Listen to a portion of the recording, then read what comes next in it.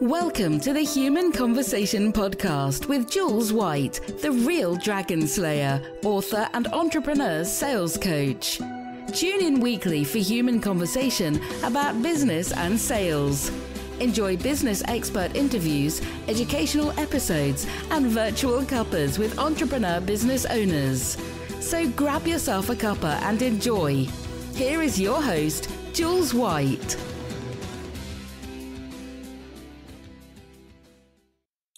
Welcome everybody to the Human Conversation. I've got a beautiful lady with me today. She is called Janine Capaldi and she's from Capaldi Marketing. She is the director there. And I'm so happy to have you here, Janine. We've met on LinkedIn, but we are literally down the road from each other and we still haven't met, have we? I know. Must be about 25-30 minutes. It's ridiculous. Yeah, so you're just down the road in Hertfordshire. You run this fabulous business. I'd like you to tell us a little bit about what you do and then we'll go deeper and have a fabulous human conversation. Sure. Good. I'm looking forward to it. So I run Capaldi Marketing. It's a lead generation agency, for want of a better description. So we work with different kinds of organisations, usually B2B, and then we do work with a number of non-profits on generating leads for their business through various ways. Typically, we work a lot on LinkedIn and showing people how to make the most out of LinkedIn, not limited to LinkedIn.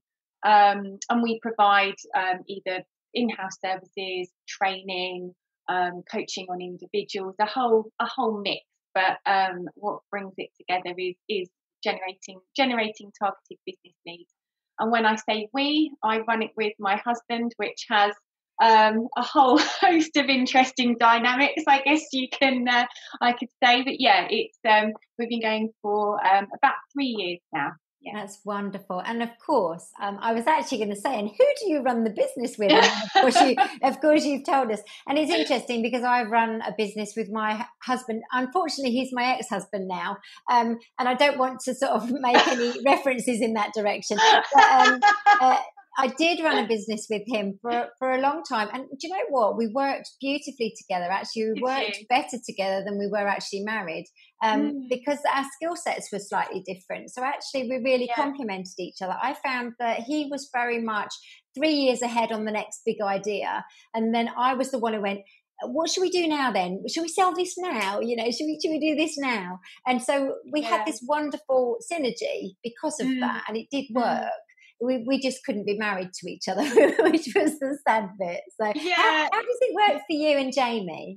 Yeah, it's I wouldn't say it's always easy. I think that we've certainly got a flow now that works much better than it did when we first started.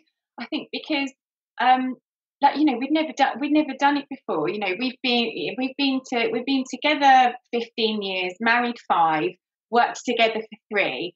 So it was a very, very, very new element to what we were doing. But I think that I guess like you, we've got our own skill sets and they're very different. And they do complement each other and allow us to have really frank conversations about certain decisions we're making and our opinion on certain things. So for that it's great. I think the one thing that increasingly is important, which has been difficult over the last few months, is the boundaries between work, husband and wife, mum and dad, and that can get very quickly and easily blurred. So I think that's the one thing that is important to both of us, to know that we've maintained those boundaries, because you can't. It's not that easy to come home at the end of the day and have a moan to your husband about how someone really got on your nerves at work because it was him. I love that. That's so funny, isn't it?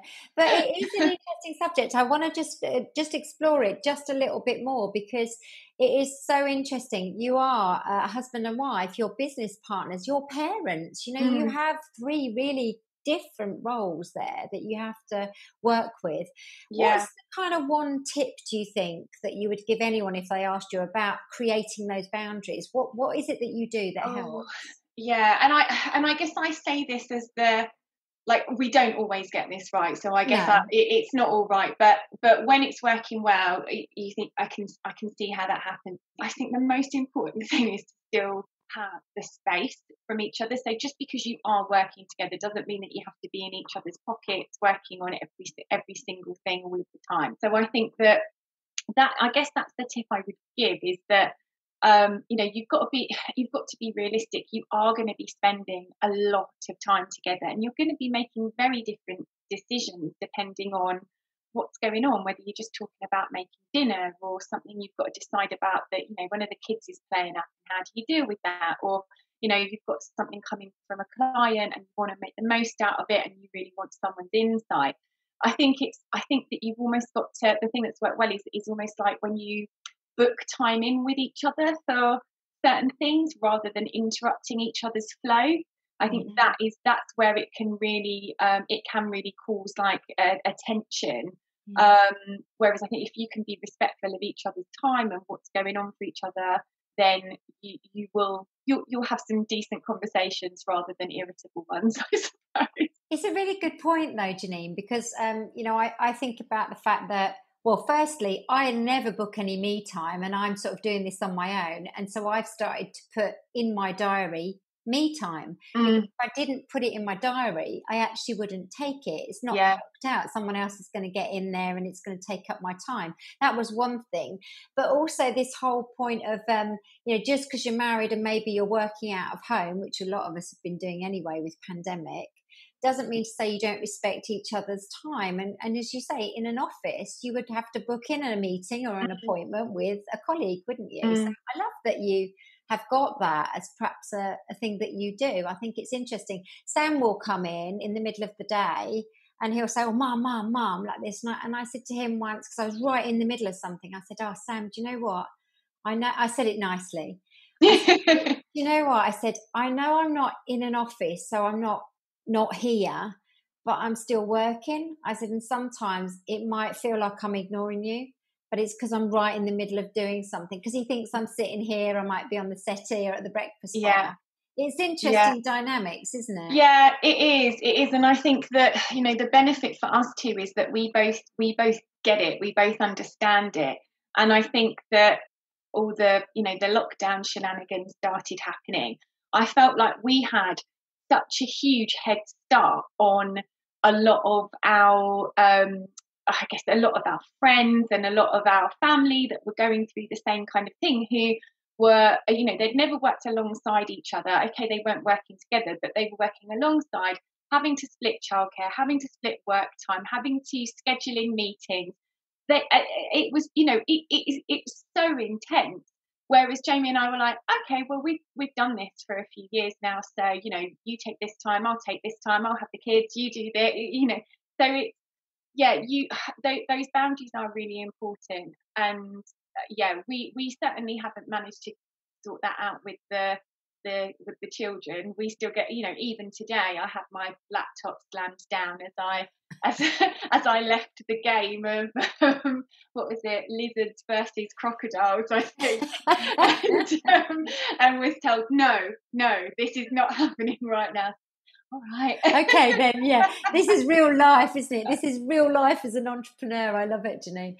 Okay, well, look, I love that we touched on that sort of stuff, because I think sometimes people don't talk about it, and there'll be a lot of people working from home, even if they're not running a business together. They might be running two businesses from the same house. It's the same kind of principles, isn't it, really? So thank you for your insights, because I hope that might help some of our listeners. It's interesting stuff, isn't it?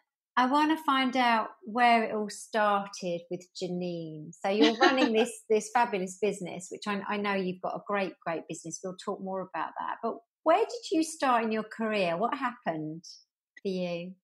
Yeah, it's funny that I think of it as a career, because I think until we started our business, I didn't really feel like I had a career at all, if I'm honest.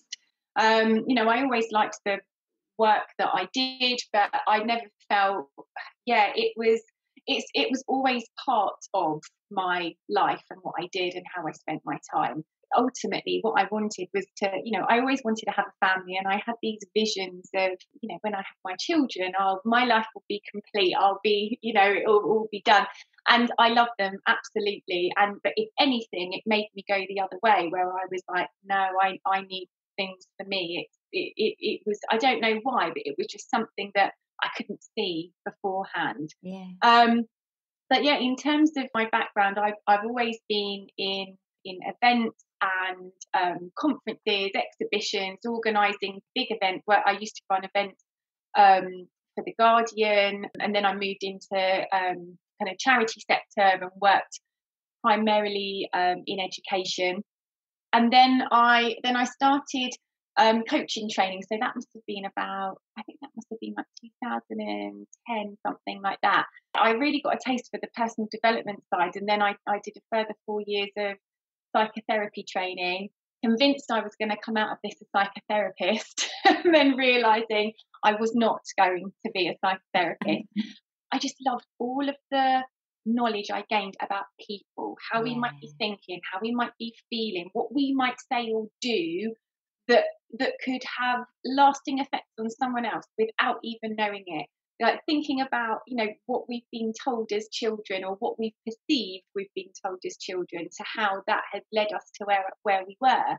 And I think actually that's why I didn't really ever think of myself as having a career, because, I've got two incredibly nurturing parents, one of which has always been, it's kind of been more about playing it safe, being comforted, being comfortable.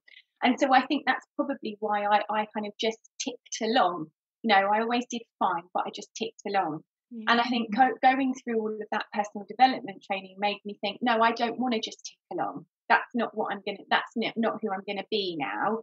I'm going to be someone that achieves and does more and does it for themselves, and isn't quite so scared to do whatever it might be. And that's where it all came from, really. Like, it was my coaching background, Jamie's marketing and sales expertise, put together, tested out one too many times. Actually, no, this is what works now. I love how you sort of had this kind of discovery, that there's something more. That's really quite fascinating, isn't it? And you're absolutely right that all of that training has undoubtedly helped you in what you're now doing in business. Same with me, where, I love people, and I guess that's my driver with my sales coaching, and how I do it is because it's all about humans and people, and that's my focus. And I know you think the same as me in that respect, because we're very aligned, aren't we? So it's really lovely. But so, this sort of, I've not had a career as such is well, not quite true, really, Janine, let's face it. It's not. But I guess I never really, I just never valued it. I think maybe that was what it was. I never really saw what I was doing as significant or important. And it was probably because I wasn't truly doing what I was best at, perhaps. Yeah, I think maybe that's what it is. And when you mentioned as well, it really resonated with me about, just wanting to have that family, and you thought once that happened, that would be it, your life would be complete. And then needing more once you got there, because it's like anything, we don't know what it feels like until we become parents. You can't tell anyone, can you, Janine? You can't tell them about the love, the deep love that you feel.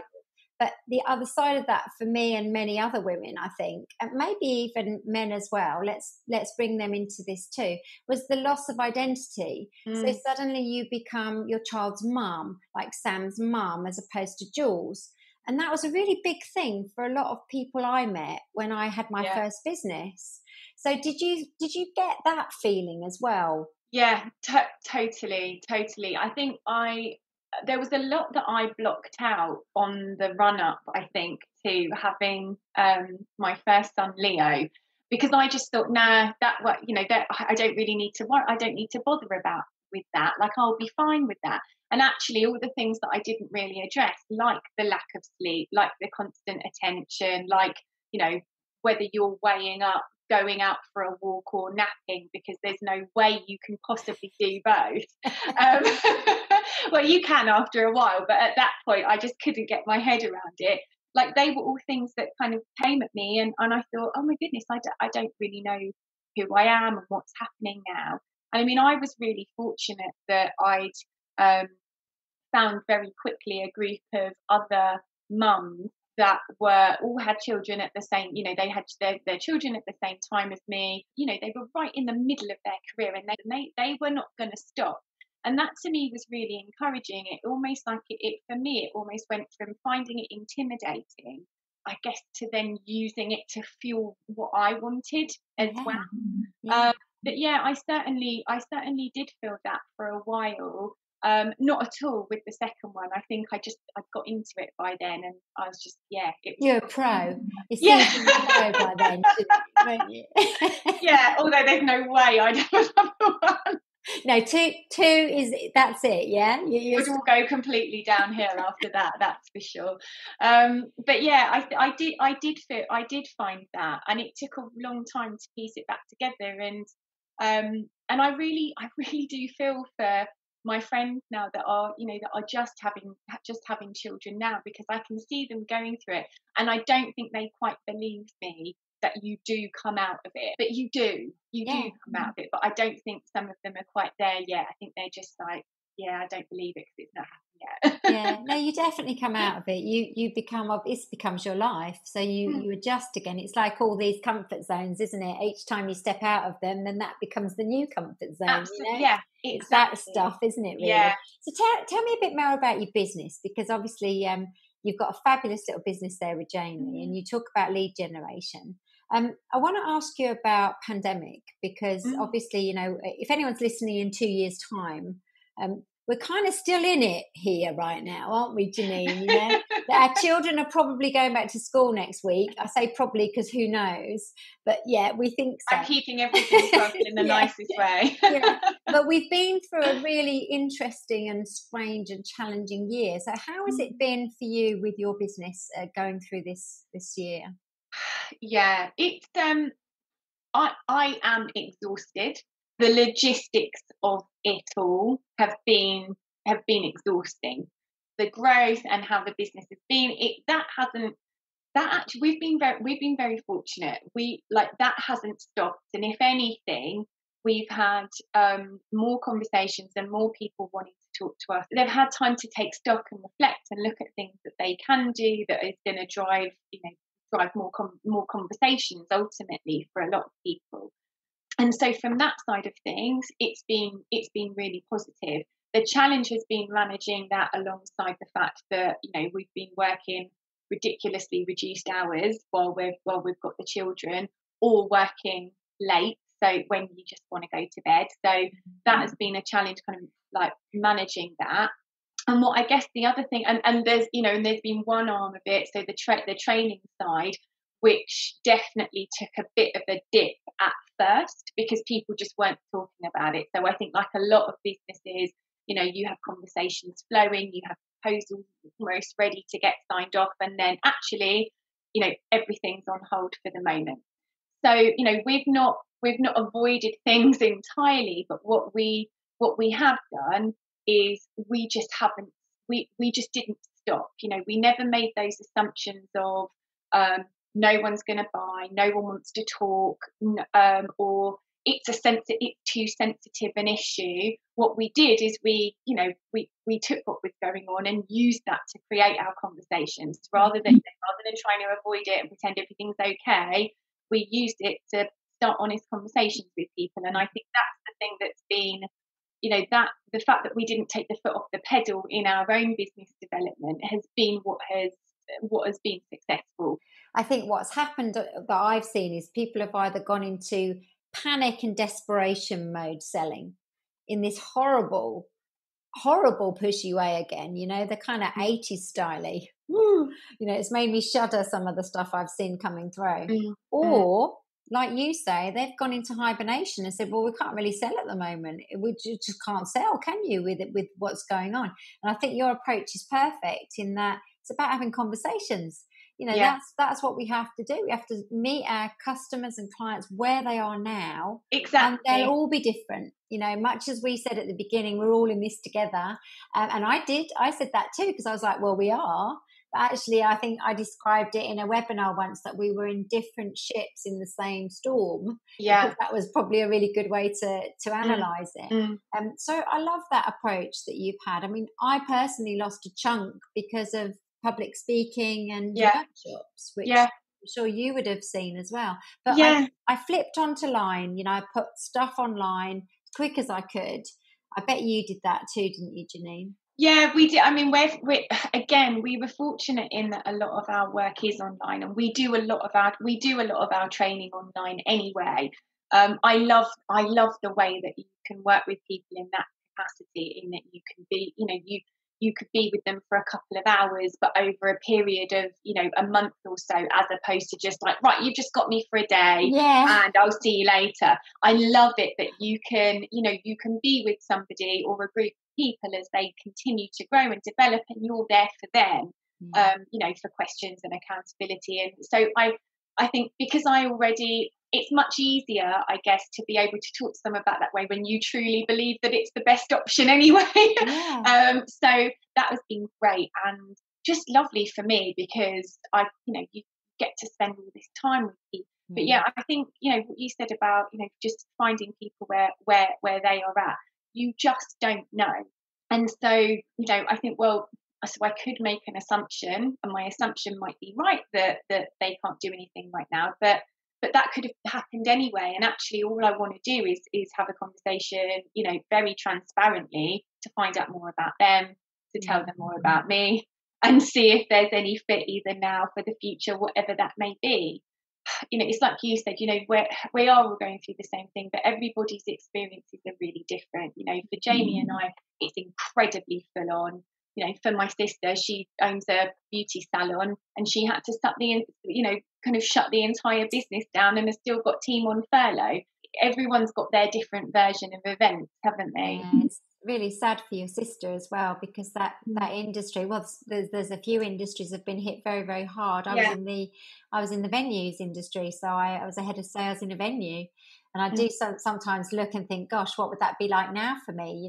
Maybe I might have actually lost my job for all I know. You just don't know, do you? So blessed to be where I am and enjoying actually this journey in my business, because like you, I've been busy. I've had to adapt, and I don't know what's going to happen for the rest of the year. None of us do, but it's about that attitude and keeping positive and just believing in what you do, I think. And I see that a lot in you, in how you work, Yeah, I thank you. I appreciate that. I mean, I've had, we have definitely had our wobbles. I got told off in no uncertain terms a week or so ago for moping. I have gone very up and down at certain points. And sometimes I haven't been able to really, put my finger on what the root cause of it is, other than just you're consumed by everything that's going on for you, for other people. Being open to problem solving and finding solutions and stuff. It doesn't mean you have to be happy, positive all of the time. I think in my opinion, it just means that, like for me, it might be that I can let myself wallow for a little while, but then I get fed up of that, and there'll be something that comes through that will go, right, okay, come on, enough now, let's move on. So that's and sometimes I need a bit of a shove from someone. Well, I tell you what, you're human, which actually is very reassuring, because if you were always upbeat, then there'd be something very strange, I think, wouldn't there, going on? We were all going to have that happen for us. I want to know what your business why is, Janine, because to be in a business with your husband, there's a lot of commitment all around all of the things you've talked about so far. There's got to be probably, I would say, a deeper why as to why you do what you do. What do you want to share with us? It probably sounds a bit, I don't know if this sounds a bit naff or a bit cliche, I don't know. Well, I'm not going to edit it out if you think it sounds naff, because I might like it. You'll get me a t-shirt with it. Yeah.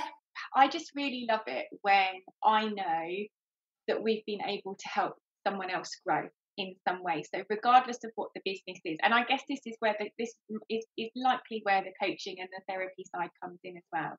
But to me, yes, it's brilliant when I can see that we've been able to, line a business up with another business, and that there could be a lot of opportunity there for them.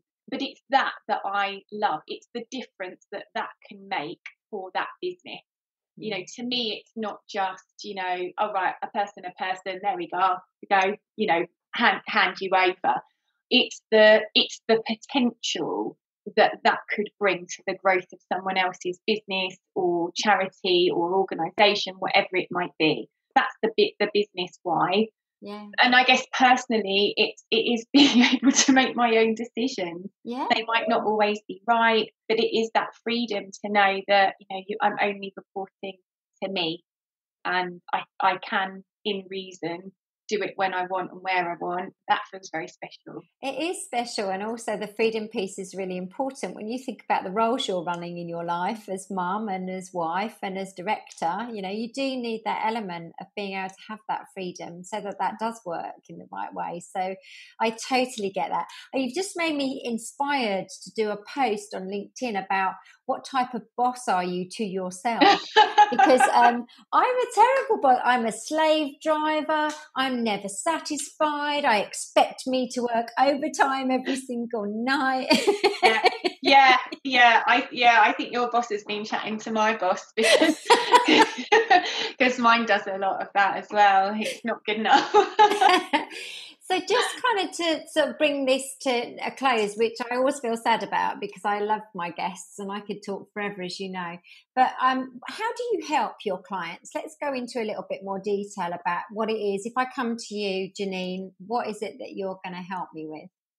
So ultimately, we will be helping you to create more opportunities for your business. We will be helping you to really showcase your brand, what you're about, and we will be finding targeted leads for you or showing you exactly how to do that in a very, I guess, to use your words, human to human way. Yeah, definitely. And you talked about Jamie having the kind of marketing background.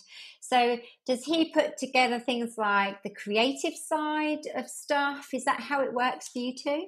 Yeah, there's a lot of things that we work on together. I mean, I would say that he leads more so on the, you know, the business development side. I would say that he leads more so on than myself, and I lead more on the day-to-day account management, looking after our clients, training people, that kind of thing. He's your kind of strategy, ideas, and I'm your right. Let's take that and get it into the day-to-day. This is how it works in practice. He's certainly got that kind of bigger picture, creative eye I don't necessarily have. It's a great partnership, actually, if you've both got that skill set and then that together. It is really good, I think. It sounds great, doesn't it? It works well. The one downside is that there isn't a boss in this business that is nice, that does tell you to just, you know, call it a night. That person doesn't exist here. Yeah. Who's your ideal client then? If you're out there actually really, who do you love working with? It's less about the actual business or organisation. In fact, I think we've talked about this a little bit previously. And it's often more about the person or their approach or the way that they're doing things. I mean, for us, it's always great that the person that we're going to work with has got sales processes lined up, or that they will take on board how to manage a pipeline, that, you know, that you can't just send somebody a message and then Bob's your uncle, you've got a phone call. Doesn't mean that you shouldn't expect results, far from it, but that, you know, it is typically somebody who understands that, you know, building relationships over time are a really great way of working with somebody, and it's typically someone who's got a great product, service or offer to sell and is really clear on who their ideal clients are and how they can help them. When someone has that and they know exactly who they want to work with, they know that what they have is going to help them, and they are genuinely interested in building those relationships up and managing them. That's an ideal person for us. Yeah, no, it sounds fair enough. So they could be potentially then an entrepreneur, you know, a solopreneur, or a business with a team either. Yeah, they really could. I mean, we, you know, people that we work with, people that it's them in their business. And then, you know, going up from businesses of like 5,000 plus, it's really where we might work with one team, one sales and marketing team, one business development team. it's quite varied in terms of the size, and that will determine really like what our approach is. So it's very consultative really then, isn't it? It's about actually what's the outcome I want, and then you kind of design the elements that potentially they're going to need to get that outcome, I guess. Yeah, for sure. And I mean, I think this is something that's become apparent, probably alludes a little bit to what you were saying about some of the pushy messaging and the pushy sales approaches that have been happening over the last few months, is that the couple of the most recent contracts that Jamie has secured, he has secured them based on the fact that he has been able to fully demonstrate that this is not necessarily a one-size-fits-all, that the way that this is going to work is by us truly understanding the organisation, their needs, their approach, their service, their clients, their customers, what's going on for them, against, well, no, this is how we do it, so you either do it this way or you don't. Yeah. And I think so in that way, I think, yes, it is very consultative, because you do need to tap into all of that. You can't just, you can't just take yes, you could look at a template and whatever it might be, but you're always going to have to adapt and change it and work out how that's going to work, for you and your business and your clients. So that's the important thing for us. It's not a one size fits all. No, it's a perfect approach by the sounds of it to me, because it's how I work as well. Because we are also unique, not just as people, but that's then why your business looks unique and feels memorable, because of the people in it, So I'm all a big people fan, So yeah, me too. Also because I'm so nosy. So well, we call this curiosity. Where do you hang out if we want to connect with you, Janine? LinkedIn is certainly the place to find me. And then capaldimarketing.com. What do you want to leave us with, my lovely Janine? This is the thing I've been mulling over for months and months now, on the constant churn of our day of, work, kids, bed, work, kids, bed. I think it is just a reminder that you can only do that for so long, and the value that there is in the space that you can create for yourself. So even if it is only a 20-minute walk, even if it is, a 15-minute kind of jotting something down, or maybe it is a whole day that like you do for your me time, I just think that is so important and underrated, especially right now. So I guess it's just it's a thought and a wish that everybody will allow themselves that, I guess. Yeah, I think it's a perfect thought for the day. Book that me time in your diary, just like I've started to do. But actually, don't move it for anyone, by the way. No. Just a tip. I book it in and I'll just squeeze that one in there. And that's it then. The day is no longer mine, obviously. Then I'll book someone else in. No, I think it's a wonderful, wonderful thing to finish off with, and very, very important right now. Actually, it's always been important, but I think maybe we've realised it more with everything we've been going through. So thank you so much. Janine, I have loved our human conversation. I knew I would.